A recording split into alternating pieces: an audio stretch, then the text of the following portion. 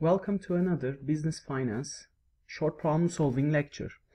We will now have a look at study problem 13-5 in page 433 in the 8th edition of our textbook. Here's a view of the problem.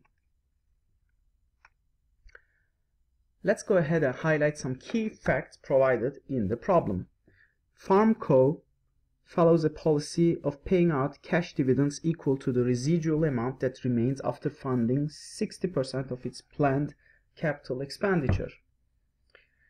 The firm tries to maintain a 40% debt and 60% equity capital structure and does not plan on issuing more stock in the coming year. The firm has estimated that the firm will earn $12 million in net income during the current year. So given these facts, first we need to figure the most that the firm can spend on capital expenditure given its financing mix, and also the estimates about its profitability. And second of all, if the company's capital budget for the next year is $10 million, how much will the firm pay in dividends and what is the resulting dividend payout percentage? Okay, so let's go ahead and start with part A. Well, obviously our company follows a residual dividend payout policy, and 60% of the total new investment comes from retained earnings and the rest goes to dividend payments. So those earnings not needed to fund investments will be paid in dividends. Because the firm last year earned $12 million, that can serve, so that was the net income. Net income was $12 million, which will be ultimately split between retained earnings and dividends.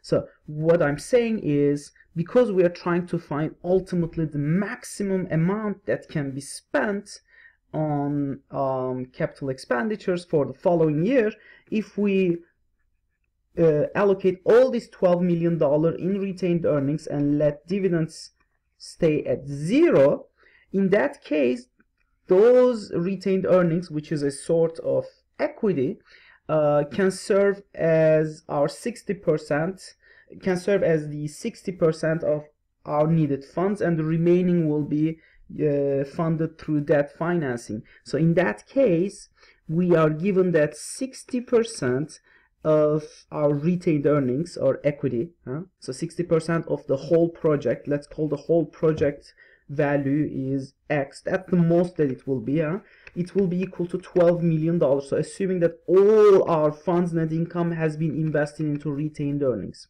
And that's it. All we now do is to solve for X, making the calculations. We figure that the maximum amount that the firm can invest in capital expenditures would be $20 million. Now in the second part, we are told that the firm's capital budget for the next year is $10 million, and how much will the firm pay in dividends and what is the resulting dividend payout percentage. In part B, we are told that the company is planning a $10 million capital budget, so of which 60% will be financed through retained earnings. So therefore the size of retained earnings is equal to 60% of the planned capital budget of $10 million, which would be equal to $6 million.